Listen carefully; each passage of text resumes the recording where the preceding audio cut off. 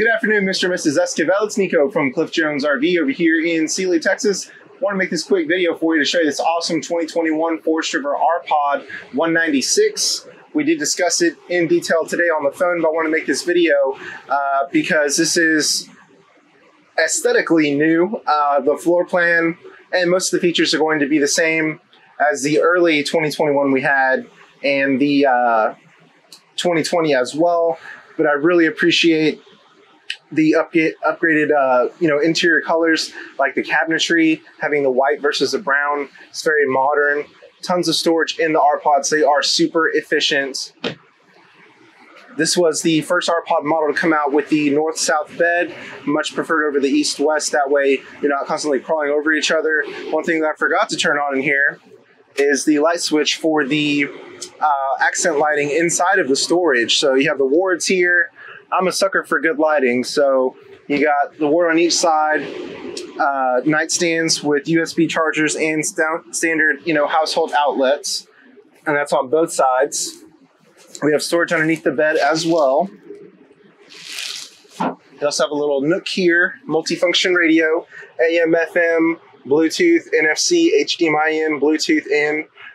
Here we have the 12-volt television hooked up. As you see, it's on a swivel, so you can watch it in bed or from the couch. Now, this is a 12-volt television, so you can actually run it on battery, which is really great. More and more RVs are going to that. You can kind of see the angle, from here. You do have a little play as to where exactly you want it to be, and then if you're laying in bed, you can just fold it back like this. And a really great viewing angle, from here. So I'm just using the over-the-air antenna right now. You can catch about 60 local channels. This RV is also ready for cable and satellite. So this one also has a dry bath. This is one of the first R-Pods to come out with, really nice, really great bathroom. And the good thing about our R-Pod is that we actually have a tub surround. So most RVs, in this price segment, you just have the paneling like this. But with ours, you have the shroud to protect your RV from humidity, as we are known to have in the South here. Now you also have a skylight. I'm about just under 6 feet tall, and still plenty of room here, and elbow room as well. Let me show you the rest of the bathroom. Foot operated toilet, medicine cabinet. We do have a max air fan here, so all you have to do is pull this down to unlock it, lift it up, and you have 4 fan speeds. But what you want to do if you're going down the road is add a max air guard. They're very affordable. So if you have a max air guard on here and the fan on with the window open, it'll keep it about 10 to 15 degrees cooler versus not having it. That way when you're up to your destination, it won't take as long to cool down. But with these little R-Pods, cooling down is not a problem.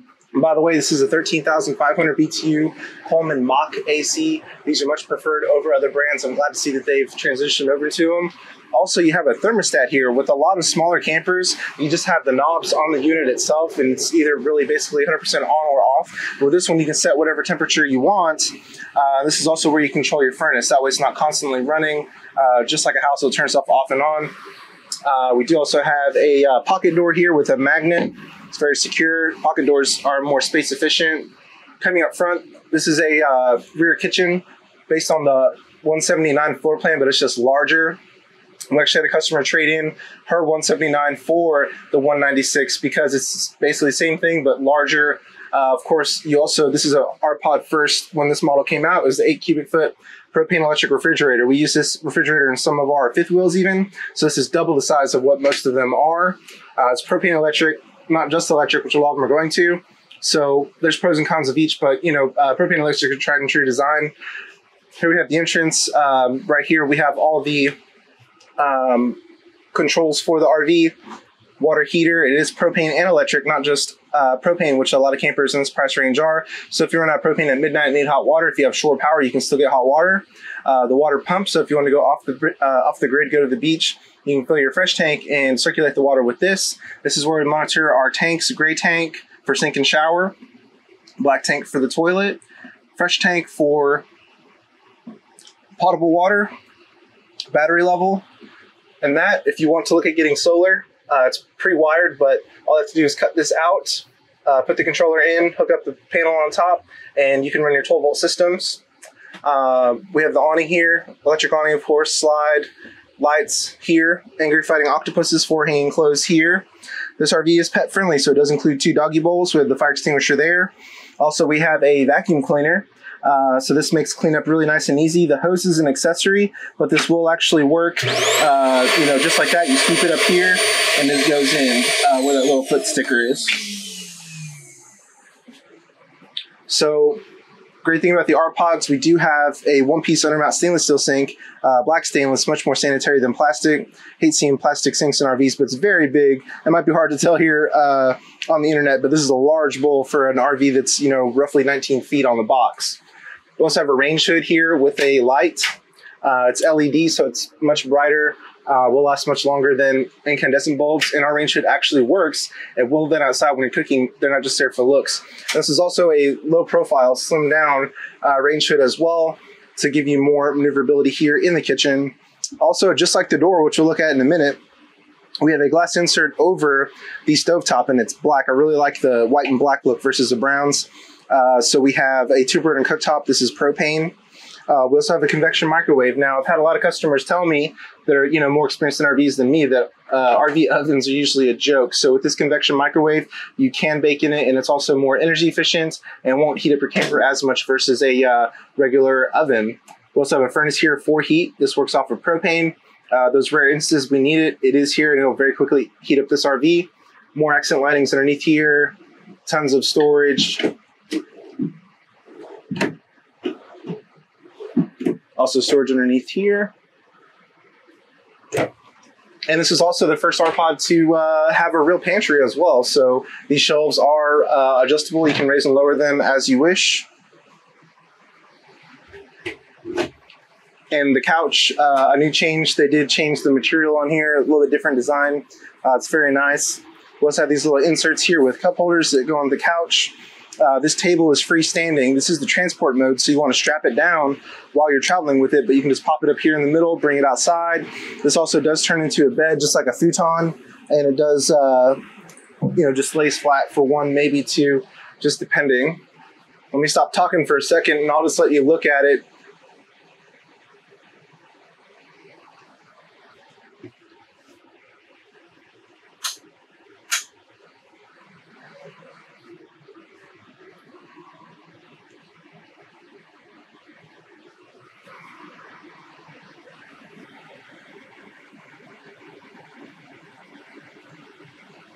Okay, now we'll go outside.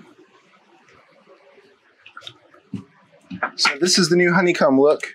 We had a 2 R-Pods come in with the same look, but this is the first 196 we've had. They're still rolling this out. Of course, it does include the frog. So some of the newer changes, it has the front panoramic window to give you more natural light. But that's really great, really awesome. Definitely opens it up when you have the shades open. Of course, we do have an electric tongue jack on the front. So you just press it to raise and lower it like so. We also have a light up front here to see early in the morning, late at night. We have 1 propane tank. But really, if you want to add a second one, you can. Whenever we make it ready, if we can earn your business, we'll install a deep cycle interstate marine battery here and fill a propane tank. This RV has a 2-inch ball. You do want to make sure that your tow vehicle has a 7-way plug like this one. So that will communicate your lights, your brakes. If you have a direct line charge, it will charge your battery. And also make sure you have a brake controller. We also do have safety chains and a breakaway in case of worst case scenario. We do have RVQ Quick Connect here for propane. If you would like to hook up any external grill, you can buy a really affordable cable or cord rather for about $20 online. Now I know you said that you didn't really care for the exterior kitchen, but here it is. Looks like they've changed the design a little bit on this one. So here we have a removable sink. This is the RVQ cable here. So this is a little bit different, but this is how it works. I didn't see the grill in there, but we'll see if we can find it as we go through this RV.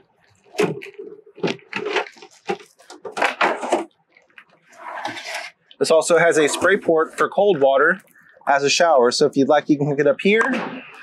Another great thing to note about the R-Pods is that we actually have magnets, not clips. So you have less to worry about breaking, as on other campers. These windows do have a bit of a tint to them. That can be about a $2,000 value. So we'll give you more privacy, energy efficiency, and stay cooler, of course. Great thing about the larger R pods is that they have real awnings. What I mean by that is that you have the structure here. The Thule awnings, they're cool and all, but with this one, all you have to do is open and close it. You don't have to mess with the legs, anything like that. If you would like to hook up anything outside, we do have power connections here. Black tank flush, this is very important. So whenever it comes time to get down to the nitty gritty of having an RV, whenever you dump your tank, all you have to do is make sure your black tank is open. Hook up a water hose and the built-in nozzles clean it out for you, reduces smell, gives you more accurate tank readings. Not all RVs have this, and not all RVs, their tank designs are not able to accept it. So with this, it's already ready to go. That'll save you a few $100s. Of course, with the axles on the R pods, they're independent torsion axles, much better than leaf springs. If you hit a bump on this side, the other side's unaffected. You also have 15-inch tires versus 14s as well for smoother towing. We have outside speakers. They are marine grade, so you don't have to worry about them deteriorating. You have LED lights underneath, as well as a scare light to illuminate your area out here. And of course, this awesome door. I just love the look of it. This is a Paragon door, and it's pretty cool versus the standard doors that we're used to seeing for years and years on campers. And of course, I do have to go over the construction of this RV. What makes the R pods so unique is that they have an all aluminum frame, lighter and stronger. Also, it is a fiberglass exterior, of course. You have less to worry about for hail and heavy rain, stuff like that. And this is also now made with Azdel. They started doing this on the 20-year anniversary. So why this is important is because with older campers, if you ever see when the fiberglass bubbles and comes off of the backer, which was Luan, basically over-glorified plywood, this has less than a 1% chance of doing that. If it ever gets wet, it will not mold or mildew. It's also stronger and lighter and gives you better sound insulation. So this alone is worth it to get a brand new R pod versus any of the pre-owned you might see out there. As I said, this RV is pet friendly. You do have a leash latch underneath here. This RV does have 4 stabilizer jacks on each corner. There are pros and cons to electric versus manual, but if you have a impact and 3/4 inch bit, you can zap them pretty quick. We also have a bumper here if you want to put your cereal hose in there. This is access for the refrigerator if you need maintenance. Propane electric water heater. This also has LED tail lights, much brighter and safer. They will practically last a lifetime, which is really great. Now, one thing that I just saw here is that this RV is ready for a backup camera. Before, our pod didn't really have a solid solution for a backup camera due to the contour of the roof. But now you have this, so if you want to add a backup camera, they can save lives. A really great investment. Ours does include a spare. Believe it or not, a spare tire is an option, but we do have it here. Has a ladder if you want to inspect the roof as you should, check your seals out and everything like that. Speaking of the roof, this is a one-piece PVC roof, so it's virtually maintenance-free. You just have to watch your seals and gaskets, stuff like that. Here we have the main power, 30 ampere, which most places have, so you shouldn't have to worry about adapters too much. As I said, it's ready for cable and satellite, as you see there on the left. Here we have the slide. It's a Schwintek slide system, very great system. Here we have a dump for the gray tank. Black tank is up there. So you will need 2 separate hoses, or you can link them together with a Y whenever it comes time to dump your tanks. Here we have the fresh water. If you want to go off the grid, take water with you. Below is city water for pressurized water if you're at a park or at your home. Any place that has pressurized water there. So this RV is just under 4,800 pounds loaded. Here we have the other side of the storage. And this RV is just under 3,800 pounds empty. We also have a battery disconnect, which is great if you store your RV.